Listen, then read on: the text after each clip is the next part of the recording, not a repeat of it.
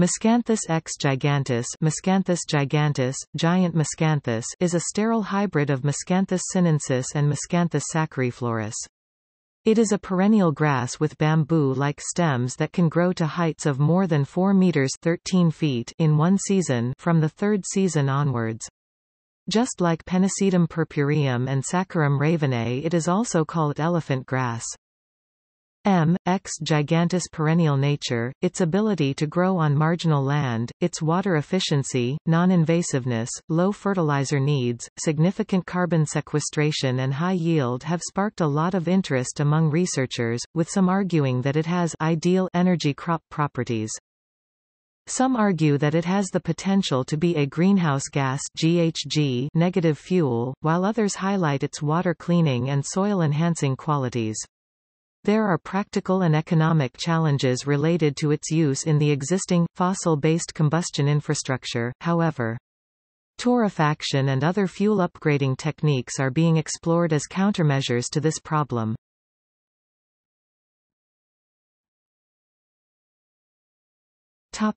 Use areas. X giganteus is mainly used as raw material for solid biofuels. It can be burned directly, or processed further into pellets or briquettes. It can also be used as raw material for liquid biofuels or biogas. Alternatively, it is possible to use Miscanthus as a building material, and as insulation. Materials produced from Miscanthus include fiberboards, composite Miscanthus, wood particle boards, and blocks. It can be used as raw material for pulp and fibers as well as molded products such as eco-friendly disposable plates, cups, cartons, etc. Miscanthus has a pulp yield of 70 to 80% compared to dry weight, due to the high holocellulose content. The pulp can be processed further into methyl cellulose and used as a food additive and in many industrial applications. Miscanthus fiber provides raw material for reinforcement of biocomposite or synthetic materials. In agriculture, Miscanthus straw is used in soil mulching to retain soil moisture, inhibit weed growth, and prevent erosion. Further, Miscanthus' high carbon-to-nitrogen ratio makes it inhospitable to many microbes, creating a clean bedding for poultry, cattle, pigs, horses, and companion animals. Miscanthus used as horse bedding can be combined with making organic fertilizer. Miscanthus can be used as a healthy fiber source in pet food.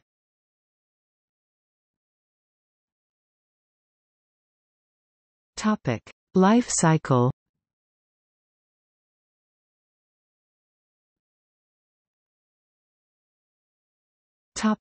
Propagation. Miscanthus x giganteus is propagated by cutting the rhizomes, its below-ground stems, into small pieces, and then replanting those pieces 10 cm 4 in below ground. 1 hectare (2.5 acres) of Miscanthus rhizomes, cut into pieces, can be used to plant 10 to 30 hectares of new Miscanthus fields, multiplication factor 10 to 30. Rhizome propagation is a labor-intensive way of planting new crops, but only happens once during a crop's lifetime. New and cheaper propagation techniques is underway, which seem to increase the multiplication factor from 10 to 30 to 1000 to 2000. A halving of the cost is predicted.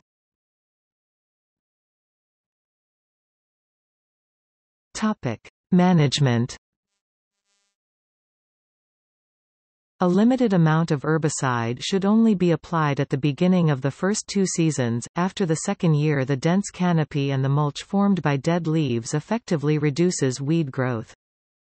Other pesticides are not needed. Because of Miscanthus' high nitrogen efficiency, fertilizer is also usually not needed.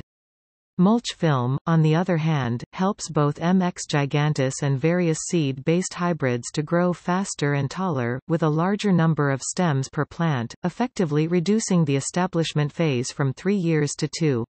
The reason seems to be that this plastic film keeps the humidity in the topsoil and increases the temperature.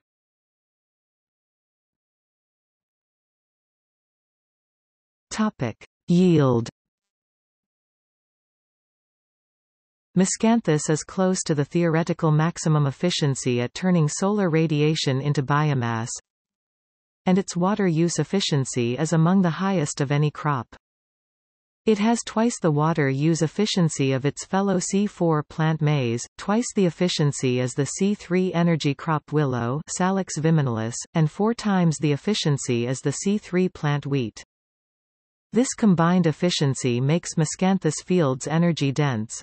Since Miscanthus has an energy content of 18 gigajoules per dry ton, the typical UK dry yield winter harvest of 11 to 14 tons per hectare produce 200 to 250 gigajoules of energy per hectare per year in that particular region. This compares favorably to maize 98 gigajoules, oilseed rape 25 gigajoules, and wheat sugar beet 7 to 15 gigajoules. Underlining the differences between first and second generation bioenergy crops. In the USA, MX giganteus has been shown to yield 2 times more than switchgrass. Hastings et al. Note that ILD trials have shown that for many locations in Europe MX giganteus has the largest energy yield of all potential bioenergy crops in terms of net mJ/Ha-1, and the highest energy use efficiency EUE, in terms of the energy cost of production, due to its relatively high yields and low inputs. The main competitors yield-wise is willow and poplar, grown in short-rotation coppice (SRC) or short-rotation forestry (SRF) plantations. Especially in the northern parts of Europe, willow and poplar can approach and sometimes exceed Miscanthus winter yields in the same location. The Miscanthus peak yield is reached at the end of summer, but harvest is typically delayed until winter or early spring. Yield is roughly 33% lower at this point because of leaves drop, but the combustion quality is higher. Delayed harvest also allows nitrogen to move back into the rhizome for use by the plant in the following growing season. In Europe, the peak autumn dry mass yield has been measured to 10 to 40 tons per hectare per year, 4 to 16 tons per acre per year, depending on location, with a mean peak dry mass yield of 22 tons.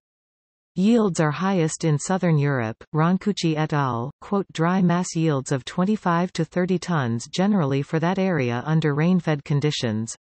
With irrigation, trials in Portugal yielded 36 tons, Italy 34 to 38 tons, and Greece 38 to 44 tons. Trials in Illinois, USA, yielded 10 to 15 tons per acre, 25 to 37 t per hectare. Like Europe, yields decrease as you move north. Topic: Yield, arable land. In Germany, Felten et al. Did a 16-year trial on arable land and concluded with a mean winter-spring yield of 15 tons per hectare per year, 6.1 tons per acre per year. McCalmont et al. Estimate a mean UK yield of 10 to 15 tons if harvested in the spring, while Hastings et al. Estimate a pessimistic UK mean yield of 10.5 tons. N. Sanganwamana et al. Summarizes several trials, and give these numbers. Austria, autumn harvest 17 to 30. Winter harvest 22. Denmark, autumn harvest 17. Winter harvest 10. France, autumn harvest 42 to 49. Winter harvest 30. Germany, autumn harvest 17 to 30. Winter harvest 10 to 20. Portugal, autumn harvest 39. Winter harvest 26 to 30. The Netherlands, autumn harvest 25. Winter harvest 16 to 17. Spain, winter harvest 14. UK, winter harvest 11 to 17. Topic: Yield, marginal land.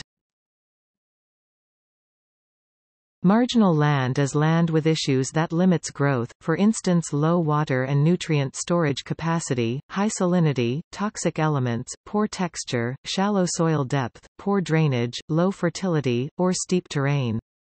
Depending on how the term is defined, between 1.1 and 6.7 billion hectares of marginal land exists in the world. For comparison, Europe consists of roughly 1 billion hectare, 10 million square kilometers, or 3.9 million square miles, and Asia 4.5 billion hectares, 45 million square kilometers, or 17 million square miles. Quinn et al. Identified Miscanthus x giganteus as a crop that is moderately or highly tolerant of multiple environmental stressors, specifically, heat, drought, flooding, salinity below 100 m, and cool soil temperatures down to -3.4 degrees Celsius, or 25 degrees Fahrenheit. This robustness makes it possible to establish relatively high-yielding Miscanthus fields on marginal land. N. Sanganwamana et al. Mentions wastelands, coastal areas, damp habitats, grasslands, abandoned milling sites, forest edges, stream sides, foothills and mountain slopes as viable locations. Likewise, Stavridou et al. Concluded that 99% of Europe's saline, marginal lands can be used for MX giganteus plantations, with only an expected maximum yield loss of 11%. Since salinity up to 200 m does not affect roots and rhizomes, carbon sequestration carry on unaffected. Lewandowski et al. Found a yield loss of 36% on a marginal site limited by low temperatures Moscow, compared to maximum yield on arable land in Central Europe. The authors also found a yield loss of 21% on a marginal site limited by drought Turkey, compared to maximum yields on arable soil in Central Europe. Using yield prediction software Miscanthus, 30 days of soil dryness is the mean maximum amount of time a Miscanthus crop can endure before wilting, while 60 days is the maximum before its rhizomes are killed and the crop has to be replanted. In addition to adequate rainfall, soil water holding capacity is important for high yields, especially in dry periods. In fact, Roncucci et al. Reports approximately 2 times better yield for Miscanthus planted in silty clay loam compared to sandy loam soil Italy after a relatively normal growing season precipitation-wise, and approximately 6 times better yield after a growing season containing severe drought. The authors note that in soils with poor water-holding capacity, irrigation in the establishment season is important because it allows the roots to reach far deeper underground, thereby increasing the plant's ability to collect water. Irrigation can also increase yield if applied during dry growing seasons, defined as 150 to 300 mm rainfall. The authors argue however that in soils with good water-holding capacity, irrigation can potentially be avoided if rainfall exceeds 420 mm. Stričević et al. Make a similar point for crops in Serbia. The soil in this area is generally well wetted at the start of the growing season because of snow melt. If the roots go deep 2 to 3 meters and the soil has good water holding capacity, 300 to 400 mm rainfall during the season is enough for good yields 20 to 25 tons per hectare per year. The authors note however that if there are no water constraints at all, that is, if the crops are irrigated, you can actually expect twice the yield 42 tons per hectare per year. N. Sanganwamana et al. Found that MX giganteus grows well in soils contaminated by metals, or by industrial activities in general. For instance, in one trial, it was found that MX giganteus absorbed 52% of the lead content and 19% of the arsenic content in the soil after 3 months. The absorption stabilizes the pollutants so they don't travel into the air as dust, into groundwater, neighboring surface waters, or neighboring areas used for food production. If contaminated Miscanthus is used as fuel, the combustion site need to install the appropriate equipment to handle this situation. On the whole though, Miscanthus is a suitable crop for combining biomass production and ecological restoration of contaminated and marginal land. Because of Miscanthus' ability to be productive on lower-grade agricultural land, including heavy metal contaminated and saline soils, Clifton Brown et al. Conclude that Miscanthus can contribute to the sustainable intensification of agriculture, allowing farmers to diversify and provide biomass for an expanding market without compromising food security.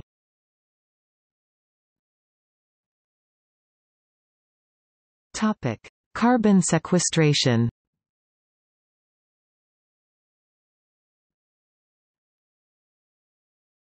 Topic: Soil carbon input-output. Plants sequester carbon through photosynthesis, by exchanging O2 oxygen for CO2, thus keeping the carbon C to itself. When the plants move carbon to the roots, it does not stay down there forever. However, soil carbon is a balance between the decay of the initial soil carbon and the rate of input. Plant-derived soil carbon is a continuum, ranging from living biomass to humus, and it decays in different stages, ranging from months decomposable plant material, DPM, to hundreds of years humus. The rate of decay depends on many factors, for instance plant species, soil, temperature and humidity, but as long as fresh new carbon is inputted, a certain amount of carbon stay in the ground. In fact, Poplau et al. Did not find any indication of decreasing SOC soil organic carbon accumulation with age of the plantation, indicating no SOC saturation within 15 to 20 years. Harris et al. Quote 30 to 50 years of SOC change following a land use change between annual and perennial crops before a new SOC equilibrium is reached. The amount of carbon in the ground under Miscanthus fields is thus seen to increase during the entire life of the crop, albeit with a slow start because of the initial tilling, plowing, digging, and the relatively low amounts of carbon input in the establishment phase. Tilling induces soil aeration, which accelerates the soil carbon decomposition rate, by stimulating soil microbe populations. Also, tilling makes it easier for the oxygen O atoms in the atmosphere to attach to carbon C atoms in the soil, producing CO2. Felton et al. Argue that high proportions of pre- and direct harvest residues, e.g. dead leaves, direct humus accumulation, the well-developed and deep-reaching root system, the low decomposition rates of plant residues due to a high C/N ratio, carbon-to-nitrogen ratio, and the absence of tillage and subsequently less soil aeration are the reasons for the high carbon sequestration rates.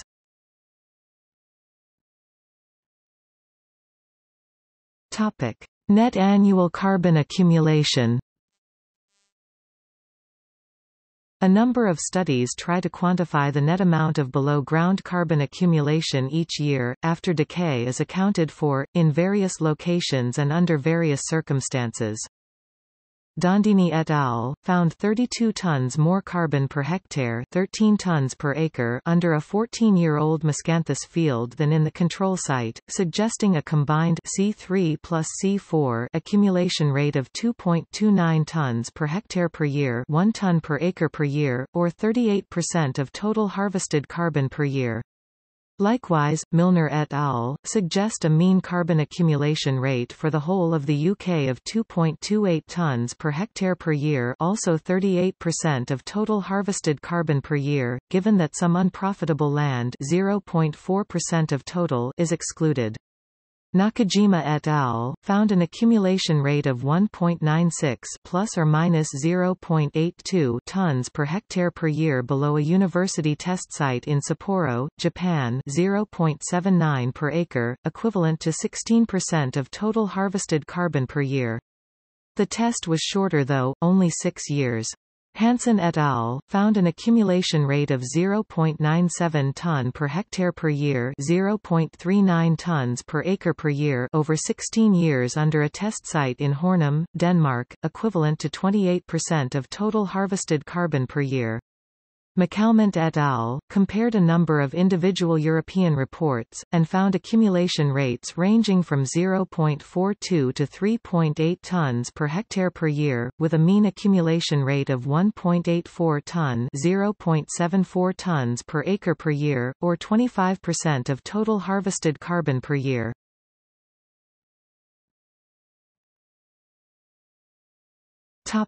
Transport and combustion challenges.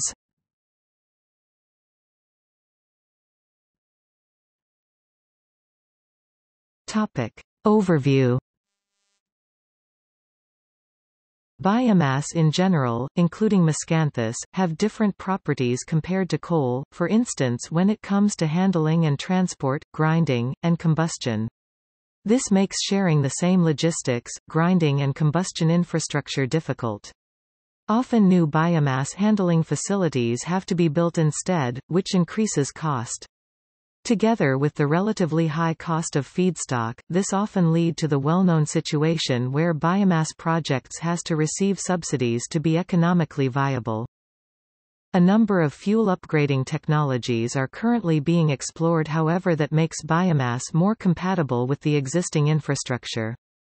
The most mature of these is torrefaction, basically an advanced roasting technique which, when combined with pelleting or briquetting, significantly influences handling and transport properties, grindability and combustion efficiency.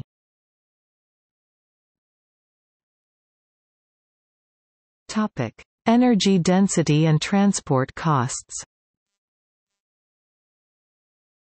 Miscanthus chips have a bulk density of only 50 to 130 kg per cubic meter, bales 120 to 160 kg per cubic meter, while pellets and briquettes have a bulk density of 500 and 600 kg per cubic meter respectively. Torrefaction works hand in hand with this trend towards a denser and therefore cheaper to transport product, specifically by increasing the product's energy density. Torrefaction removes by gasification the parts of the biomass that has the lowest energy content, while the parts with the highest energy content remain. That is, approximately 30% of the biomass is converted to gas during the torrefaction process and potentially used to power the process, while 70% remains, in the form of pellets or briquettes. This solid product contains approximately 85% of the original biomass energy, however. Basically, the mass part has shrunk more than the energy part, and the consequence is that the calorific value of torrefied biomass increases to the range of commonly used coal. The higher energy density means lower transport costs, and a decrease in transport-related GHG emittance. The IEA, International Energy Agency, has calculated energy and GHG costs for regular and torrefied pellets, briquettes. When making pellets and shipping them from Indonesia to Japan, a minimum 6.7% of energy savings or 14% GHG savings is expected when switching from regular to torrefied. This number increases to 10.3% energy savings and 33% GHG savings when making and shipping minimum 50 mm briquettes instead of pellets. Briquette production requires less energy. The longer the route, the bigger the savings. The relatively short supply route from Russia to the UK equals energy savings of 1.8%, while the longer supply route from southeast USA to the Amsterdam-Rotterdam-Antwerp area is 7.1%. From southwest Canada to ERA 10.6%, southwest USA to Japan 11%, and Brazil to Japan 11.7%. All these savings are for pellets only.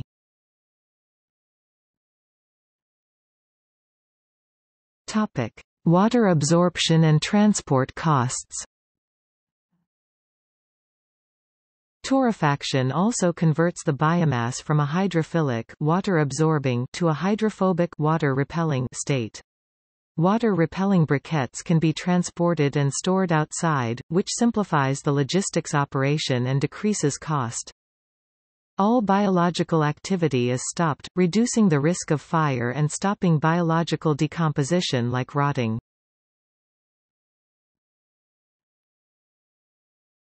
Topic: Uniformity and customization. Generally, torrefaction is seen as a gateway for converting a range of very diverse feedstocks into a uniform and therefore easier to deal with fuel.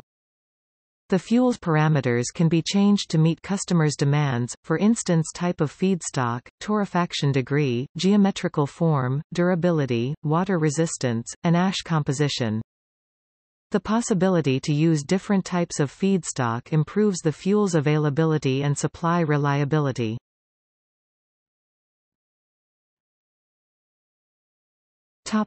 Grindability. Unprocessed MX giganteus has strong fibers, making grinding into equally sized, very small particles below 75 micrometers (0.075 millimeters) difficult to achieve. Coal chunks are typically ground to that size because such small, even particles combust stabler and more efficient. while coal has a score on the Hardgrove Grindability Index (HGI) of 30/100. Higher numbers means it is easier to grind. Unprocessed Miscanthus has a score of 0. During torrefaction, however, the hemicellulose fraction, which is responsible for the fibrous nature of biomass, is degraded, thereby improving its grindability. Bridgman et al. Measured a HGI of 79 for torrefied Miscanthus, while the IEA estimates a HGI of 23 to 53 for torrefied biomass in general.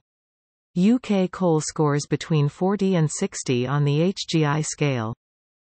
The IEA estimates an 80 to 90% drop in energy use required to grind biomass that has been torrefied. The relatively easy grinding of torrefied Miscanthus makes a cost-effective conversion to fine particles possible, which subsequently makes efficient combustion with a stable flame possible. Engibe et al. Found that the level of unburnt carbon decreased with the introduction of torrefied biomass, and that the torrefied biomass flames were stable during 50% co-firing and for the 100% case as a result of sufficient fuel particle fineness.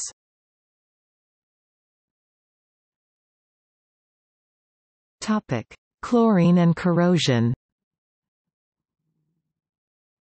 Raw Miscanthus biomass has a relatively high chlorine amount, which is problematic in a combustion scenario because, as Wren et al. Explains, the likelihood of corrosion depends significantly on the content of chlorine in the fuel. Likewise, Johansson et al. State that the release of Cl-associated chlorine-associated species during combustion is the main cause of the induced active corrosion in the great combustion of biomass. Chlorine in different forms, in particular combined with potassium as potassium chloride, condensates on relatively cooler surfaces inside the boiler and creates a corrosive deposit layer. The corrosion damages the boiler, and in addition the physical deposit layer itself reduce heat transfer efficiency, most critically inside the heat exchange mechanism. Chlorine and potassium also lowers the ash melting point considerably compared to coal. Melted ash, known as slag or clinker, sticks to the bottom of the boiler, and increase maintenance costs. In order to reduce chlorine and moisture content, MX giganteus is usually harvested dry, in early spring, but this late harvest practice is still not enough of a countermeasure to achieve corrosion-free combustion. However, the chlorine amount in Miscanthus reduces by approximately 95% when it is torrefied at 350 degrees Celsius. Chlorine release during the torrefaction process itself is more manageable than chlorine release during combustion, because, the prevailing temperatures during the former process are below the melting and vaporization temperatures of the alkali salts of chlorine, thus minimizing their risks of slagging, fouling and corrosion in furnaces. For potassium, Cambo et al. Found a 30% reduction for torrefied Miscanthus. However, potassium is dependent on chlorine to form potassium chloride. With a low level of chlorine, the potassium chloride deposits reduce proportionally.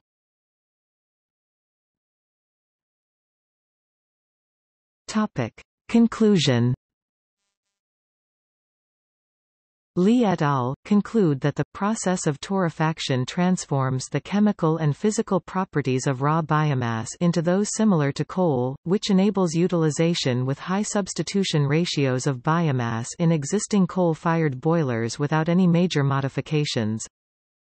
Likewise, Bridgman et al. State that since torrefaction removes moisture, creates a grindable, hydrophobic and solid product with an increased energy density, torrefied fuel no longer requires separate handling facilities when co-fired with coal in existing power stations.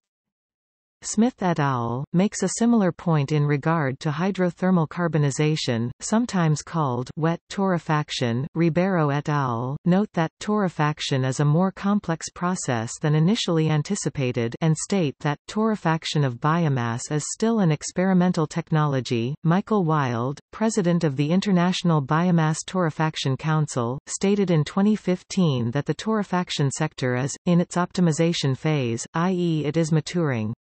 He mentions process integration, energy and mass efficiency, mechanical compression and product quality as the variables most important to master at this point in the sector's development.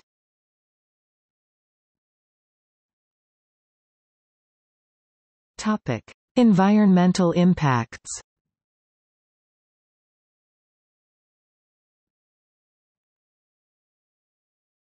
Topic: GHG savings.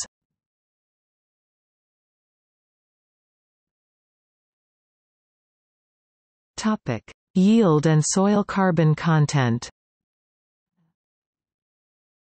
The amount of carbon sequestrated and the amount of GHG greenhouse gases emitted will determine if the total GHG life cycle cost of a bioenergy project is positive, neutral or negative. Specifically, a GHG carbon negative life cycle is possible if the total below-ground carbon accumulation more than compensates for the above-ground total life cycle GHG emissions.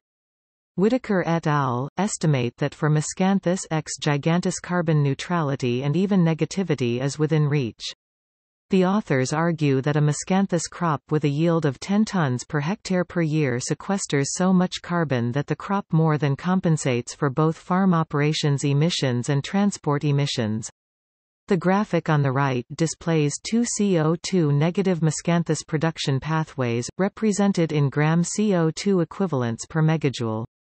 The green bars represents soil carbon change, the yellow diamonds represent mean values. Emmerling et al. Make the same point for Miscanthus in Germany, yield 15 t per hectare per year, carbon sequestration 1.1 t per hectare per year. Miscanthus is one of the very few crops worldwide that reaches true CO2 neutrality and may function as a CO2 sink. Related to the combustion of fuel oil, the direct and indirect greenhouse gas emissions can be reduced by a minimum of 96% through the combustion of Miscanthus straw emissions, 0.08 kg CO2 EQMJ-1 fuel oil versus 0.0032 kg CO2 EQMJ-1 Miscanthus straw. Due to the sea sequestration during Miscanthus growth, this results in a CO2 EQ mitigation potential of 117%. One should note that successful sequestration is dependent on planting sites, as the best soils for sequestration are those that are currently low in carbon. The varied results displayed in the graph highlights this fact. Milner et al. Argue that for the UK, successful sequestration is expected for arable land over most of England and Wales, with unsuccessful sequestration expected in parts of Scotland, due to already carbon-rich soils existing woodland. Also, for Scotland, the relatively lower yields in this colder climate makes CO2 negativity harder to achieve. Soils already rich in carbon include peatland and mature forest. Milner et al. Further argue that the most successful carbon sequestration in the UK takes place below improved grassland. However, Harris et al. Notes that since the carbon content of grasslands vary considerably, so does the success rate of land use changes from grasslands to perennial. The bottom graphic displays the estimated yield necessary to achieve CO2 negativity for different levels of existing soil carbon saturation. The perennial rather than annual nature of Miscanthus crops implies that the significant below-ground carbon accumulation each year is allowed to continue undisturbed. No annual plowing or digging means no increased carbon oxidation and no stimulation of the microbe populations in the soil, and therefore no accelerated carbon to CO2 conversion happening in the soil every spring.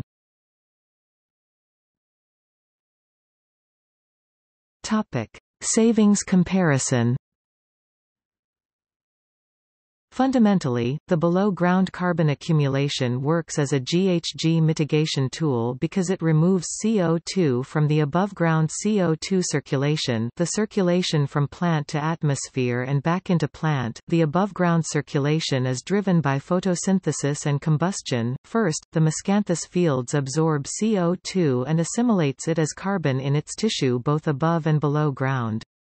When the above-ground carbon is harvested and burned, it is released back into the atmosphere, in the form of CO2. However, an equivalent amount of CO2 and possibly more, if the biomass is expanding, is absorbed back by next season's growth, and the cycle repeats. This above-ground cycle has the potential to be carbon neutral, but of course the human involvement in the process means additional energy input, often coming from fossil sources.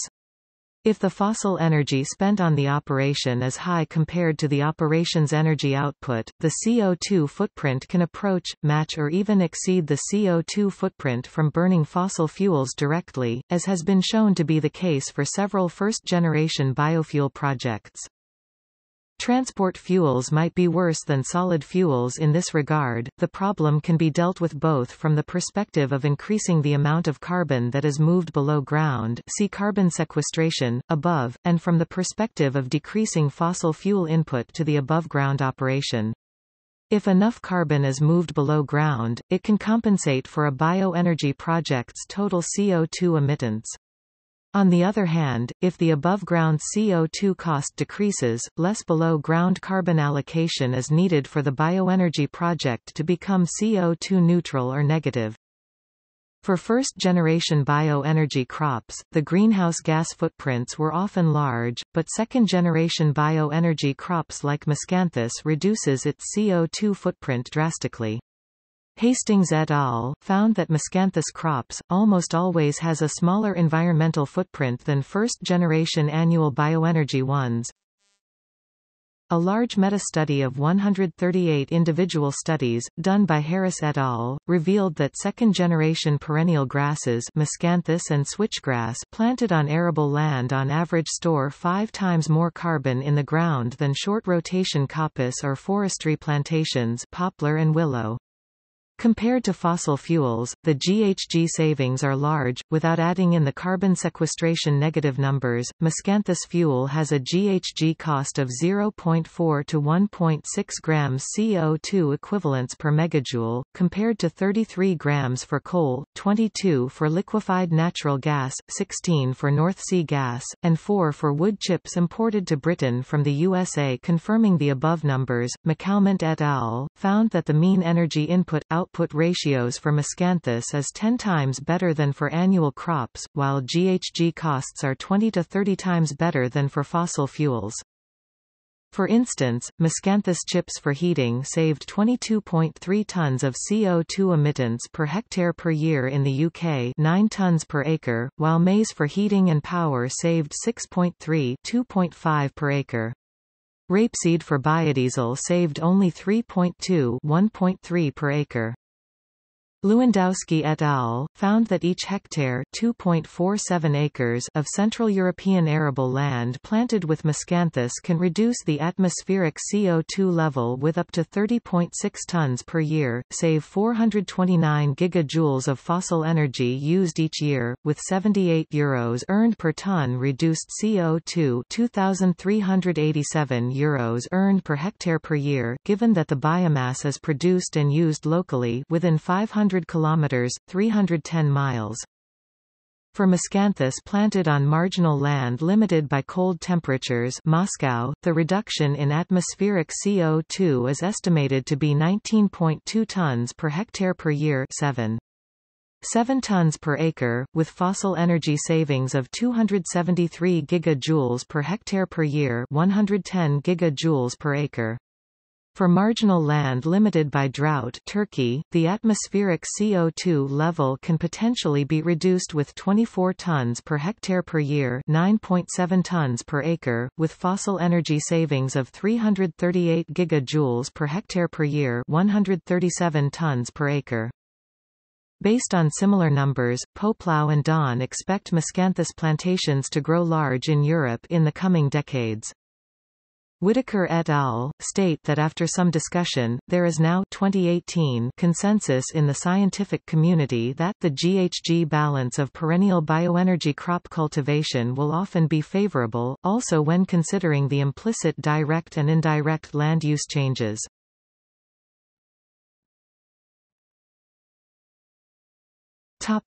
Biodiversity.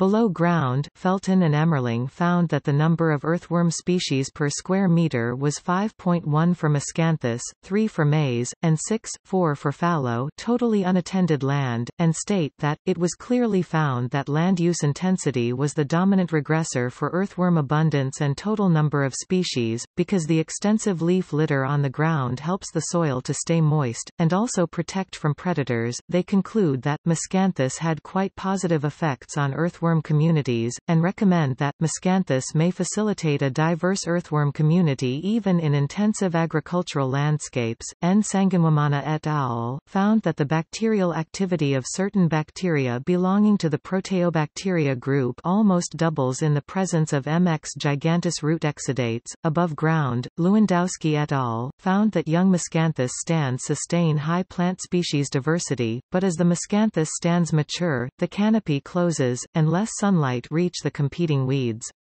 In this situation it gets harder for the weeds to survive. After canopy closure, Lewandowski et al. Found 16 different weed species per 25 square meters plot. The dense canopy works as protection for other life forms though. Lewandowski et al. Notes that, Miscanthus stands are usually reported to support farm biodiversity, providing habitat for birds, insects, and small mammals. Supporting this view, Caslin et al. Argue that the flora below the canopy provides food for butterflies, other insects and their predators, and 40 species of birds. Both Houghton et al. And Bellamy et al. Found that the Miscanthus overwinter vegetative structure provided an important cover and habitat resource, with high levels of diversity in comparison with annual crops. This effect was particularly evident for beetles, flies, and birds, with breeding skylarks and lapwings being recorded in the crop itself. The Miscanthus crop offers a different ecological niche for each season. The authors attribute this to the continually evolving structural heterogeneity of a Miscanthus crop, with different species finding shelter at different times during its development. Woodland birds found shelter in the winter and farmland birds in the summer. For birds, 0.92 breeding pairs species per hectare, 0.37 per acre was found in the Miscanthus field, compared to 0.28, 0.11 in the wheat field. The authors note that due to the high carbon-to-nitrogen ratio it is in the field's margins and interspersed woodlands that the majority of the food resources are to be found. Miscanthus fields work as barriers against chemical leaching into these key habitats. However, Caslin et al. Further argue that Miscanthus crops provides better biodiversity than cereal crops, with 3 times as many spiders and earthworms as cereal. Brown hare, stoat, mice, vole, shrew, fox and rabbit are some of the species that are observed in Miscanthus crops. The crop acts as both a nesting habitat and a wildlife corridor connecting different habitats.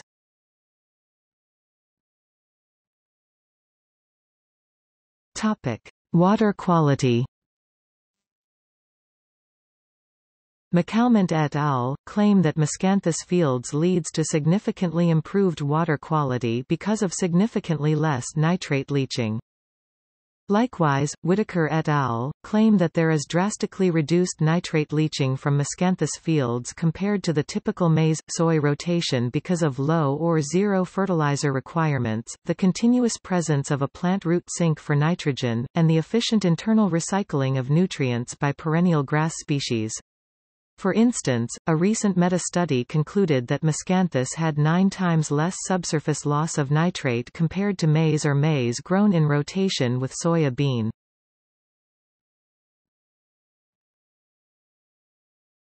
Topic: Soil quality.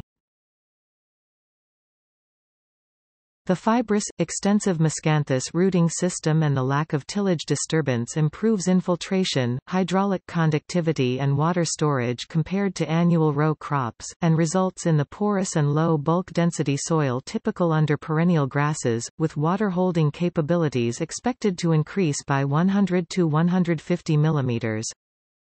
N. Sanganwamana et al. Argue that Miscanthus improves carbon input to the soil, and promote microorganism activity and diversity, which are important for soil particle aggregation and rehabilitation processes. On a former fly ash deposit site, with alkaline pH, nutrient deficiency, and little water holding capacity, a Miscanthus crop was successfully established, in the sense that the roots and rhizomes grew quite well, supporting and enhancing nitrification processes, although the above-ground dry weight yield was low because of the conditions. The authors argue that M.X. giganteus' ability to improve soil quality even on contaminated land is a useful feature, especially in a situation where organic amendments can be added. For instance, there is a great potential to increase yield on contaminated marginal land low in nutrients by fertilizing it with nutrient-rich sewage sludge or wastewater. The authors claim that this practice offers the threefold advantage of improving soil productivity, increasing biomass yields, and reducing costs for treatment and disposal of sewage sludge in line with the specific legislation in each country.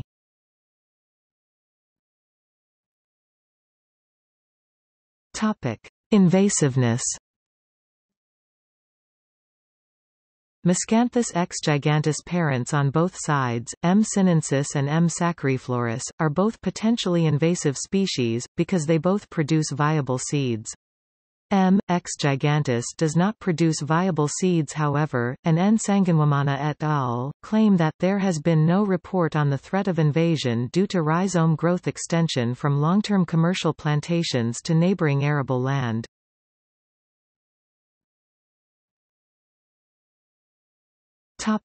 Conclusion. There seem to be agreement in the scientific community that a shift from annual to perennial crops have environmental benefits. For instance, Lewandowski et al. Conclude that analyses of the environmental impacts of Miscanthus cultivation on a range of factors, including greenhouse gas mitigation, show that the benefits outweigh the costs in most cases. McCalmont et al. Argue that although there is room for more research, clear indications of environmental sustainability do emerge. In addition to the GHG mitigation potential, Miscanthus' perennial nature and below-ground biomass improves soil structure, increases water holding capacity up by 100 to 150 mm, and reduces runoff and erosion. Overwinter ripening increases landscape structural resources for wildlife. Reduced management intensity promotes earthworm diversity and abundance, although poor litter palatability may reduce individual biomass. Chemical leaching into field boundaries is lower than comparable agriculture, improving soil and water habitat quality. Milner et al. Argue that a change from first-generation to second-generation energy crops like Miscanthus is environmentally beneficial because of improved farm-scale biodiversity, predation and a net positive GHG mitigation effect. The benefits are primarily a consequence of low inputs and the longer management cycles associated with second-generation (2G) crops. The authors identifies 293,247 hectares of arable land and grassland in the UK, equivalent to 1.3% of the total land area, where both the economical and environmental consequences of planting Miscanthus is seen as positive. Whitaker et al. Argue that if land use tensions are mitigated, reasonable yields obtained, and low-carbon soils targeted, there are many cases where low-input perennial crops like Miscanthus can provide significant GHG savings compared to fossil fuel alternatives. In contrast to annual crops, Miscanthus have low nitrogen input requirements, low GHG emissions, sequesters soil carbon due to reduced tillage, and can be economically viable on marginal land. The authors agree that in recent years, a more nuanced understanding of the environmental benefits and risks of bioenergy has emerged, and it has become clear that perennial bioenergy crops have far greater potential to deliver significant GHG savings than the conventional crops currently being grown for biofuel production around the world, e.g. corn, palm oil and oilseed rape. The authors conclude that the direct impacts of dedicated perennial bioenergy crops on soil carbon and N2O are increasingly well understood, and are often consistent with significant life cycle GHG mitigation from bioenergy relative to conventional energy sources.